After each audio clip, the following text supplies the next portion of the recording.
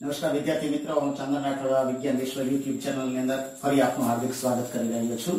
મિત્રો, ગણિતની અંદર ધોરણ 7માં પ્રકરણ 2 અપૂર્ણાંક અને દશાંશ સંખ્યાઓ, જેમાં આપણે બીજો ભાગ જોઈશું.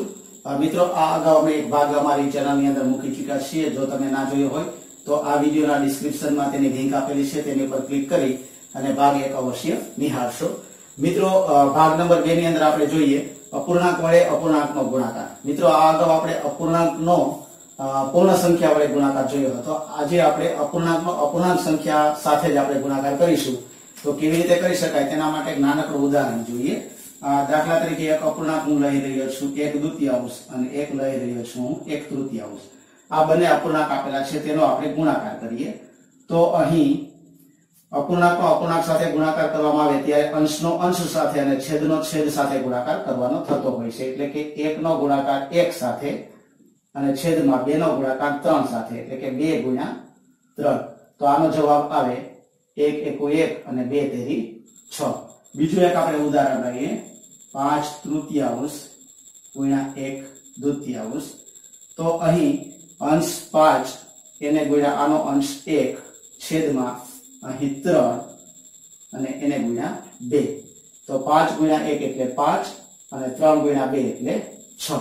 તો મિત્રો, આવી રીતે કોઈ પણ અપૂર્ણાંક આપેલો હોય તેનો અપૂર્ણાંક સાથે ગુણાકાર કરવામાં આવે તો આપણે આવી રીતે ગુણાકાર કરી શકીએ. આ ઉપરાંત જ્યારે કોઈ મોટી સંખ્યા આપેલી હોય અને ગુણાકાર આવતો હોય તો ઉપર નીચે તમે તેના છેદ પણ ઉડાડી શકો અને એ સંખ્યાને હળવી કરી અને આવી રીતે અંશનો અંશ સાથે અને છેદનો છેદ સાથે ગુણાકાર કરી અને તમે સાદુરૂપ આપી શકો. તો મિત્રો, આવી રીતે અપૂર્ણાંક વડે આપણે અપૂર્ણાંકનો ગુણાકાર કરી શકીએ. આનો એક નાનકડો એવો પૂર્વ પ્રશ્ન પણ આપેલો છે આની અંદર, તે આપણે હવે જોઈએ. ચલો મિત્રો, એક પૂર્વ પ્રશ્ન જોઈએ. જે અહીં આપ જોઈ રહ્યા છો, સુશાંત 1 કલાકમાં એક પુસ્તક આપેલું છે, તેનો 1/3 ભાગ વાંચે છે. એટલે કે 1/3 ભાગ વાંચતા તેને 1 કલાકનો સમય લાગે છે. તો પુસ્તકનો કેટલો ભાગ તે 2.1 કલાકમાં વાંચશે? તો મિત્રો, આપ અહીં જોઈ રહ્યા છો, એક બાજુ સમય આપેલો છે અને એક બાજુ પુસ્તકનો ભાગ આપેલો છે. અહીં આપણે પુસ્તકનો ભાગ શોધવાનો છે અને કલાકની અંદર સમય આપેલો છે. અહીં આપણે એવું કહી શકીએ કે 1 કલાકમાં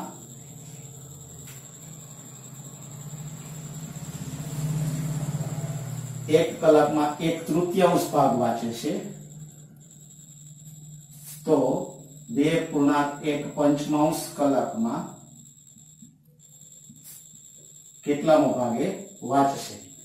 અહીં પ્રશ્ન એ રીતનો પૂછેલો છે. તો મિત્રો, અહીં 2.1 એનો ગુણાકાર આપણે ડાયરેક્ટ 1/3 સાથે કરવાનો થાય. તો જોઈએ, આ મિશ્ર અપૂર્ણાંક જે રહ્યો તેને આપણે સાદા અપૂર્ણાંકની અંદર ફેરવીએ તો 5×10 અને 11/5 એને ગુણ્યા 1/3. તો અહીં અંશનો અંશ સાથે એટલે 11 એકુ 11 અને છેદમાં 5 તેરી 15. તો આ જે આપણને જવાબ મળે છે એ 2.1 કલાકમાં આટલામો ભાગ 11/15મો ભાગ એ સુશાંત 2.1 કલાકની અંદર વાંચશે. તો આવી રીતે આ જે પૂર્વ પ્રશ્નો રહ્યા અપૂર્ણાંકને લગતા તે તમે આવી રીતે ઉકેલી શકો. વધુ માહિતી આપણે આગળના ભાગની અંદર જોઈએ. મિત્રો, આગળનો મુદ્દો જોઈએ તો અપૂર્ણાંકોનો ભાગાકાર. અલગ અલગ પ્રકારના ભાગાકાર આપણે જોઈશું, જેની અંદર અપૂર્ણાંક દ્વારા પૂર્ણ સંખ્યાનો ભાગાકાર અને આગળનો મુદ્દો આ ટાઈપનો આવે છે કે અપૂર્ણાંક દ્વારા અપૂર્ણાંક સંખ્યાનો ભાગાકાર. તો સૌપ્રથમ આપણે જોઈએ કે અપૂર્ણાંક દ્વારા પૂર્ણ સંખ્યાનો ભાગાકાર, એટલે કે કોઈ પણ પૂર્ણ સંખ્યા આપેલી હોય તો તેને અપૂર્ણાંક વડે આપણે ભાગીએ, એનો ભાગાકાર કરીએ તો કેવી રીતે કરી શકાય. દાખલા તરીકે હું અહીં એક અપૂર્ણાંક પેલા પૂર્ણ સંખ્યા લખી રહ્યો છું, દાખલા તરીકે 3. હવે આ પૂર્ણ સંખ્યાને આપણે અપૂર્ણાંક દ્વારા ભાગાકાર કરીએ તો એને ભાગ્યા એક અપૂર્ણાંક આપી રહ્યો છું 1/2. એટલે કે 3/1/2 આપેલું હોય તો આપણે એનો ભાગાકાર કેવી રીતે કરી શકીએ તે જોઈએ. તો મિત્રો, અહીં 3 આપણે એમ નામ રાખીશું. હવે જે આ ભાગાકાર રહ્યો તેને હું ગુણાકારની અંદર રૂપાંતરિત કરી રહ્યો છું. ભાગાકારની નિશાનીને હું ગુણાકારમાં કરું છું. તો તેની પછીનું, ભાગાકારની પછીનું જે પદ આપેલું હોય પ્રથમ, તે ઉલટી જાય, એટલે કે અંશ હોય છેદમાં આવી જાય અને છેદ હોય અંશમાં આવી જાય. તો અહીં 2/1 આવી જશે. 1/2 હતું તે વ્યસ્ત થઈ જશે. તો એનો જવાબ આપણે આવી રીતે લખી શકીએ 3 ગુણ્યા 2 એટલે 3 ગુણે 6 અને છેદમાં 1 કરવાની કઈ જરૂર નથી. તો આવી રીતે આપણે કોઈ પણ પૂર્ણ સંખ્યા હોય તેનો ભાગાકાર અપૂર્ણાંક સંખ્યા સાથે આવી રીતે આપણે કરી શકીએ. હજુ એક ઉદાહરણ જોઈએ. દાખલા તરીકે 2 પૂર્ણ સંખ્યા આપેલી હોય તેનો ભાગાકાર આપણે 5/2 વડે કરવો હોય તો કેવી રીતે કરી શકાય? તો અહીં 2 આપણે એમ નામ રાખીએ છીએ.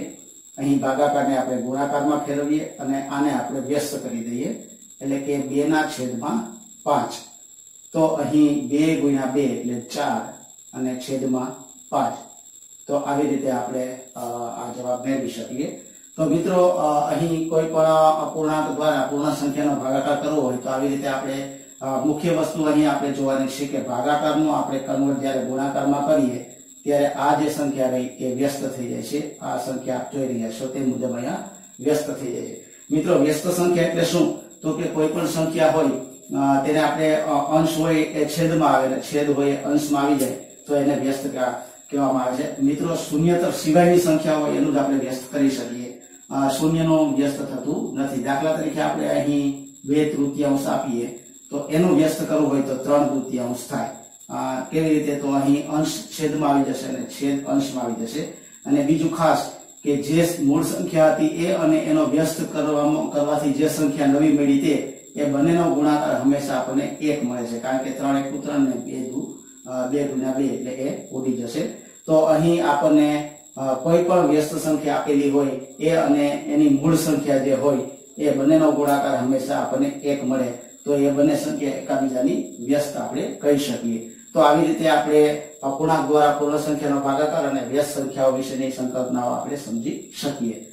વધુ મુદ્દો આગળ જોઈએ.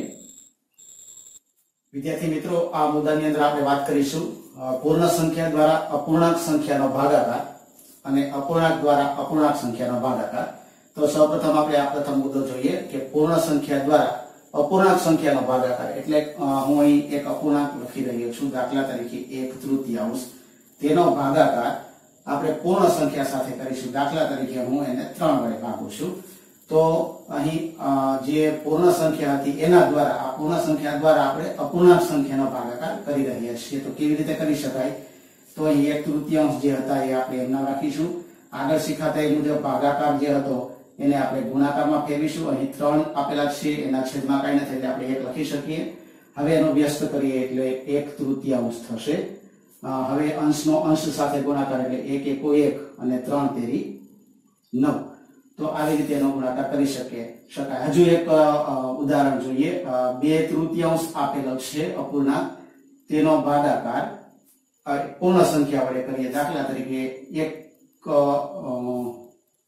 2 વડે આપણે કરીએ એનો ભાગાકાર અને 2 ના છેદમાં કાંઈ નથી 1 મૂકી દઈએ.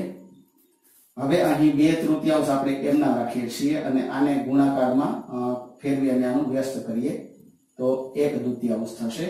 તો મિત્રો અહીં 2 × 2 છેદ ઉડી જાય છે. 2 × 2 તો અહીંયા આપણને 1 ગુણ્યા 1 એટલે 1 × 1 અને છેદમાં 3 × 3. તો આવી રીતે આપણે કોઈ પણ પૂર્ણ સંખ્યા દ્વારા અપૂર્ણાંક સંખ્યાનો ભાગાકાર કરી શકીએ. હવે મિત્રો બીજો મુદ્દો જોઈએ. અપૂર્ણાંક દ્વારા અપૂર્ણાંકનો ભાગાકાર. તો અહીં બંને બાજુ અપૂર્ણાંક આવશે. દાખલા તરીકે એક અપૂર્ણાંક હું લખી રહ્યો છું 2/5 એનો ભાગાકાર 1/3 દ્વારા આપણે કરીએ. તો અહીં આપ જોઈ રહ્યા છો કે આ પણ અપૂર્ણાંક અને આ પણ અપૂર્ણાંક છે. તો અપૂર્ણાંક દ્વારા અપૂર્ણાંક સંખ્યાનો ભાગાકાર કેવી રીતે થાય? તો આપણે અહીં 2/5 એમના રાખીએ છીએ અને આ જે ભાગાકારની નિશાની હતી તેને આપણે ગુણાકારમાં ફેરવીએ છીએ અને ત્યાર પછીનું પદ જે હતું એને આપણે વ્યસ્ત કરી દઈએ. તો અહીં 2 ગુણ્યા 3 એટલે 2 × 6 અને 5 × 5. તો આવી રીતે હજુ એક નાનકડું ઉદાહરણ જોઈ લઈએ. 2/3 ભાગ્યા 1/3. તો 2/3 આપણે એમ નામ રાખીએ. આ ભાગાકારને ગુણાકારમાં ફેરવીએ અને અહીં આનું વ્યસ્ત કરીએ. તો આપ જોઈ રહ્યા છો કે અહીં 3 અને 3 એ ઉડી જશે એટલે 3 × 3 અહીંયા આવી જશે.